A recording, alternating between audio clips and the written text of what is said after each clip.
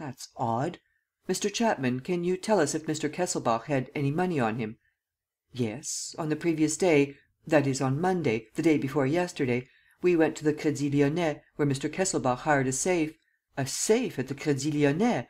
Good. We must look into that." "And, before we left, Mr. Kesselbach opened an account and drew out 5,000 or 6,000 francs in bank notes." "Excellent. That tells us just what we want to know."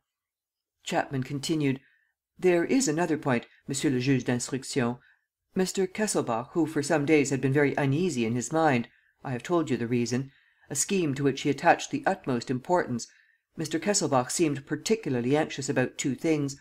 There was, first, a little ebony box, which he put away safely at the Crédit Lyonnais, and next a little black morocco note case, in which he kept a few papers." "And where is that?" "Before Lupin's arrival, he put it, in my presence, into that travelling bag." M. Formerie took the bag and felt about in it. The note case was not there. He rubbed his hands: "Ah, everything fits in. We know the culprit, the conditions and the motive of the crime. This case won't take long. Are we quite agreed upon everything, M. Lenormand?" "Upon not one single thing." There was a moment of stupefaction. The commissary of police had arrived; and, behind him, in spite of the constables keeping the door, a troop of journalists and the hotel staff had forced their way in and were standing in the entrance lobby.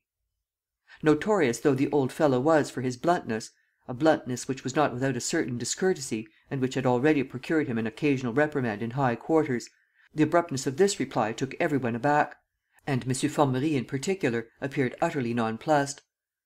"Still," he said, "I can see nothing that isn't quite simple. Lupin is the thief." "Why did he commit the murder?" M. Lenormand flung at him. "In order to commit the theft."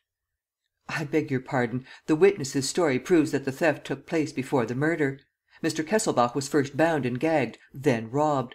Why should Lupin, who has never resorted to murder, choose this time to kill a man whom he had rendered helpless and whom he had already robbed?"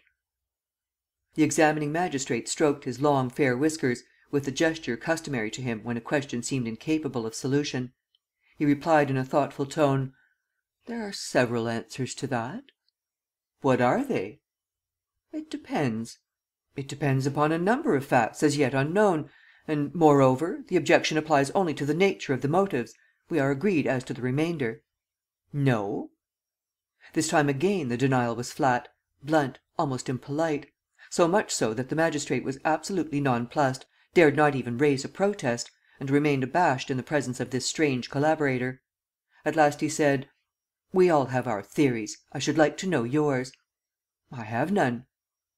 The chief detective rose and, leaning on his stick, took a few steps through the room.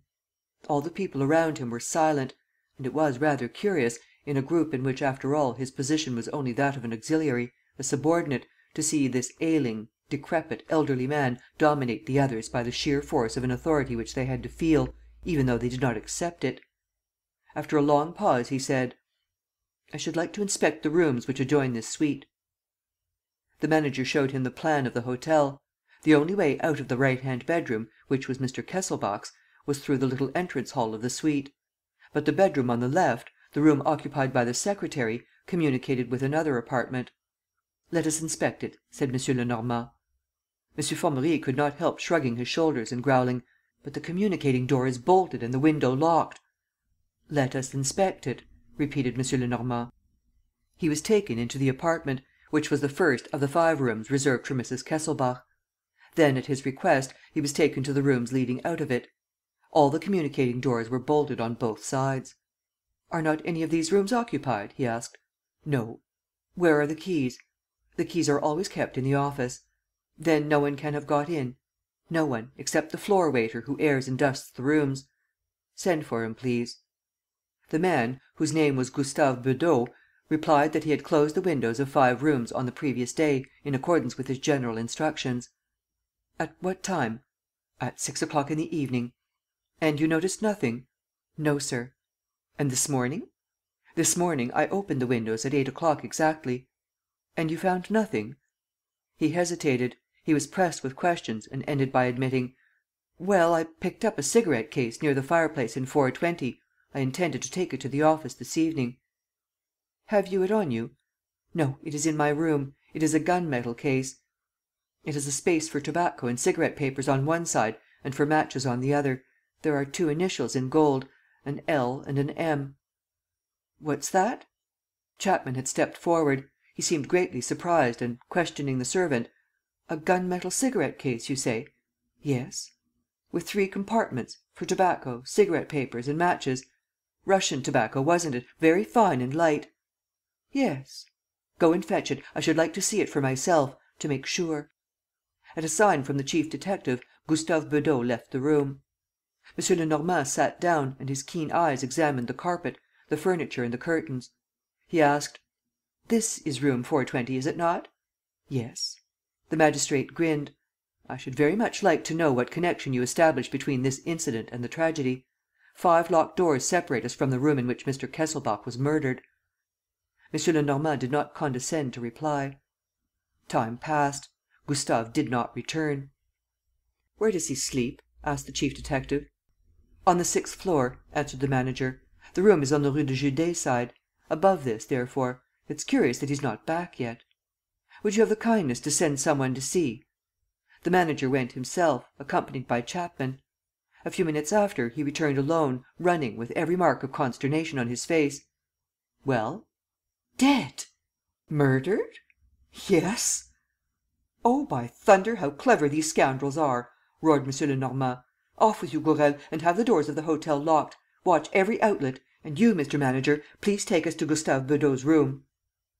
The manager led the way. But, as they left the room, M. Lenormand stooped and picked up a tiny little round piece of paper, on which his eyes had already fixed themselves.